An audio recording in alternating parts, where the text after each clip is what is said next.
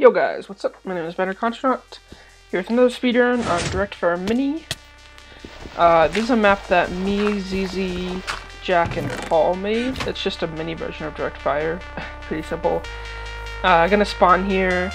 Directfire's mini is different in a lot of ways than Directfire. The first thing you'll see is that we're gonna run first.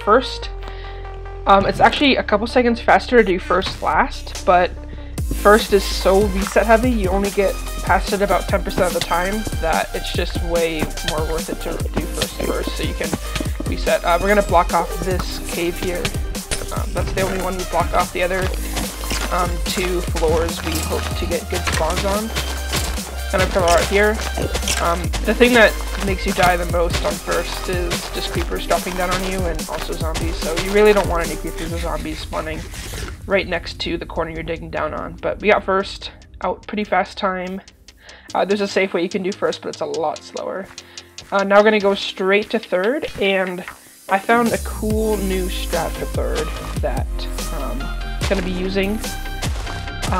It's actually found by Muck. I'll give him credit.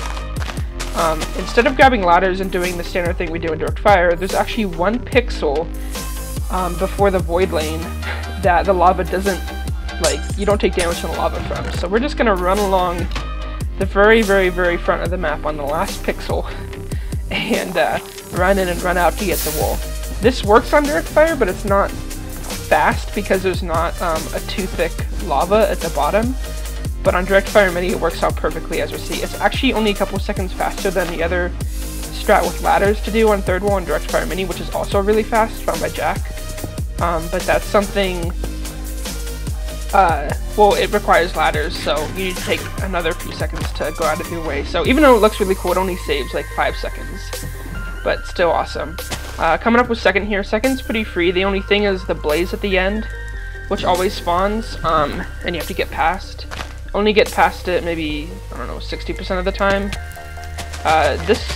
In this map it actually spawned too, which is pretty rare, but I just got really lucky and it didn't shoot me. I got out perfectly clean.